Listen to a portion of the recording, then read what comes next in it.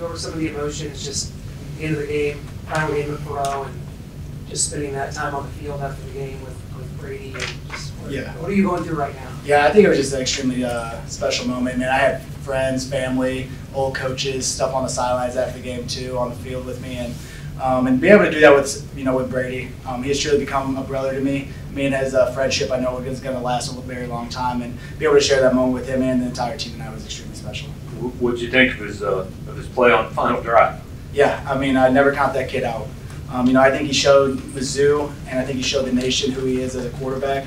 And it's a kid that has ice in his veins, and when the game's on the line, he's going to go out and win it for us. Cody, what did it mean to have Coach Nance in particular here to watch him? Yeah, it was extremely special, and I didn't even really get to see him until I did a sprint on the sideline, and I kind of ran into him. And I saw him and his wife Jackie, and I learned so much from him. He's the coach that gave me the opportunity. Who knows if I would be here if it wasn't for him. Cody, is there anything you feel like you can't do on the field? Another game with 100 yards in the first half, potential 152. When you're out there, the game is so slow. You feel like you can always go for 100, 200 when you want. Yeah, first half felt really good. Second half, clearly, I don't think I ran the football, well. If you said the 100 yards came the first half, so that didn't match up in the second half. So definitely got to get that corrected and get better individually. But yeah, I think we're just seeing the game well right now up front. I think they're blocking their butts off up front, and we want to get them the Joe Moore Award. Cody, you know the tradition here as well as anyone. When you hear that you're the first running back since Henry Josie to have 100 yards in 4 straight games, what does that mean to you?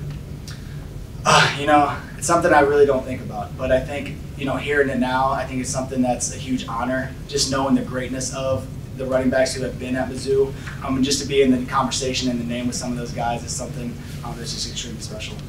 Cody, can you break down that first touchdown that you scored in the first half? What did you see on the play, and how did you know what was hard you did? Yeah, so we just we had a play that was kind of similar to that, and we kind of switched up where the receivers were. And then as I came across it, just inside zone, I pressed it. I saw the front side A gap open up and just burst it straight through, and then it was just up to me to win the race. What's it say the number of different ways you guys have found to win games this year? Yeah, we're tough, and we refuse to lose. I think I keep saying from last year, and I truly believe that we won that game because of what we learned last year. I think last year we may have found a way to lose that game, and this team this year, we're not going to lose those games.